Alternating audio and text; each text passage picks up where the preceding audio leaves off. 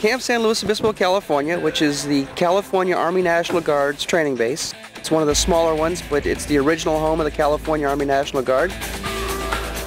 We rotate the soldiers through here. It's where our Regional Training Institute is at, our schoolhouse. And we do NCOES here, we do OCS here, and just a great training base. It's centrally located through California, so soldiers can come, get to it relatively easy, a little bit of travel. Well, we have a really interesting opportunity out here. What we've decided to do is actually create a reality TV series, really a first time for the National Guard, where we're going to be bringing real soldiers onto Camp San Luis Obispo and matching them up with non-soldiers. Kids off the street that are interested, recruitable for the military, and we're going to take them through a series of military-style challenges, and it should be really exciting. I mean, our soldiers are highly skilled. Their goal is to be able to bring their non-soldier through all of the challenges.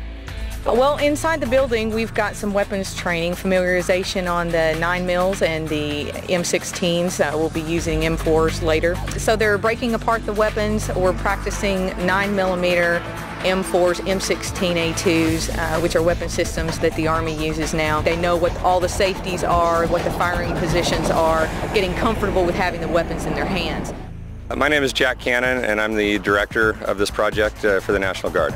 The director has to wear a lot of hats on a reality set. You're kind of like the train conductor. You have to keep the train moving in the tracks on the right direction. And there's a lot of people, a lot of equipment, a lot of camera angles to make sure that everything is captured correctly and accurately and emotionally. My name is Daryl Silver. I'm the executive producer of the show. Today is the first day of the Warrior Challenge film shoot. My role here is to oversee the entire project. I'm kind of the top executive for the production company, just to make sure that it runs well. At this point, we've done months of pre-production work. Hopefully, if everything goes right today, I have to do very little. I'm Sergeant Ryan McDonald from Washington State. I'm with the Outstanding Athlete Program with the National Guard, and I'm here as a co-host here on the National Guard Challenge. I'm just here helping out, kind of give a soldier's perspective and show what's going on during the challenges. My name is Sarah Baldwin, and I am the host of this fantastic show. It's really great seeing civilians working with National Guardsmen who are from all around the country. I mean, that's been one of the coolest parts of the shoot, I think, for me. Television production, National Guard, they kind of go hand in hand. It's a lot of preparation, a lot of hard work, a little bit of standing around, but it's been a great experience. I mean, we've learned a lot from a television production standpoint about getting the most realistic exercises and tasks, for the show. They've been beyond supportive and have come up with an amazing amount of great ideas that have kind of taken the show from here and elevated it to here in a sense of realism.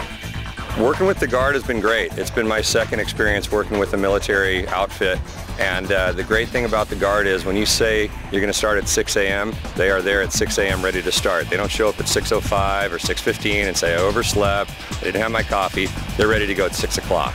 Timothy Baker, I'm one of the cameramen out here. All the soldiers have been great. Like today we did a sniper rappelling challenge and they were great, making sure we were locked in and just checking our safety and really watching everybody's back. This is my first time shooting anything with the military. My brother-in-law is stationed at Fort Leonard Wood. He's a captain. I hear all these stories about what he does, and it's great to finally be here and see it in person. It's amazing to see what these guys can do and see it firsthand.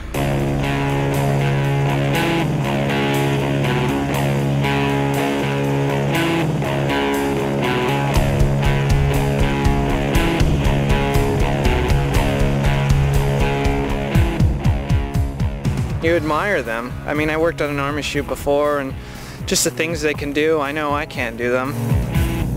National Guard was great. Spot on. Whenever we needed something, they were there. When we needed extra stuff, they got it for us. Even today, at the last minute, it was very helpful to have an extra helicopter. We got it. They put up tents for us. They take them down. It's just a well-oiled machine. I've done a lot of different kinds of reality shows, and I think this one is probably the most difficult for a lot of reasons. First and foremost, the stakes are really high on these challenges. The things that we're doing, when we're doing target practice, it's not with paintballs, it's with real bullets. If somebody's not safe, if somebody's not paying attention and following procedures, not only could someone get hurt, someone could really be killed. I think the story of the National Guard is a great story. You know, you've got civilians who join up, they're doing exercises, they're helping troops overseas, they're helping with fires in California. I mean, they really are helping the country, and that's just a great story to tell.